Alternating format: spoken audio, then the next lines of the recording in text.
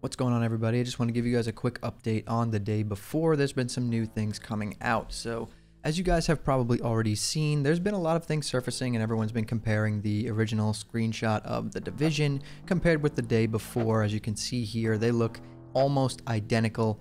They have been ripping off quite a lot of other games, and we're going to get into those in a few moments here. But this one is pretty iconic.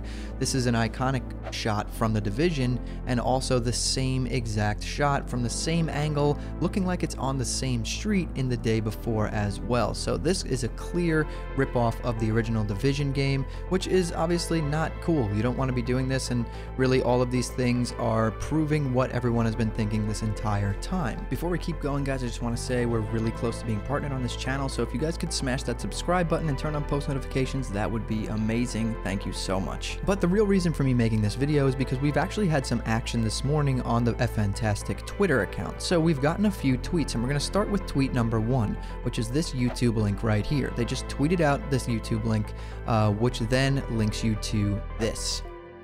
A copyright claimed video that no one was even able to see. They posted a video that got claimed before anyone could even see it, so this is a pretty bad sign, and it really does start proving what everyone's been saying all along. This is extremely weird. But then it gets even weirder. We get this second tweet from them, and in this tweet we get a message. It says, "First Steam, and then YouTube removed some of the day before videos from our channel due to a trademark dispute. 3 facts. Number 1, so-called owner of the rights to the title is the creator of the calendar app, which has nothing to do with the game's category.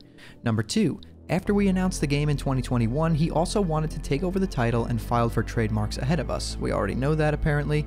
And fact number 3, he ambiguously offers to contact him to discuss something, but what? We'll fight, power is in the truth, Fntastic." I mean, we keep getting these weird messages from them. At this point, I really can't do anything but laugh. It's hilarious, but then it doesn't stop there. We got a third tweet, guys. The third tweet reads, "A video of the development of the day before since 2019 will be posted soon. The game is getting better every day. Our team works hard to give you the best possible product." And then we get this before shot of a zombie with no blood and an after shot where it looks like they just added some blood. Realistically, in my opinion, there's not much of a difference here, so the only difference that I can see is that the second zombie has some blood on it. So this is not a really good indication of what you've done from 2019 all the way to 2023. This is 4 years of development, and all you've done is add some blood to a zombie, so that's not really showing much here. But anyway, let's get back into what other people have been saying. We are seeing some crazy things about how this game has ripped off of other games, and it's been that way since the beginning. So the trailer that they just had released right here, this is the exact same thing that was released in the COD Black Ops zombie reveal for Cold War. And you could take a look at that right here. I'll put them both side by side so you guys can actually see how similar they are.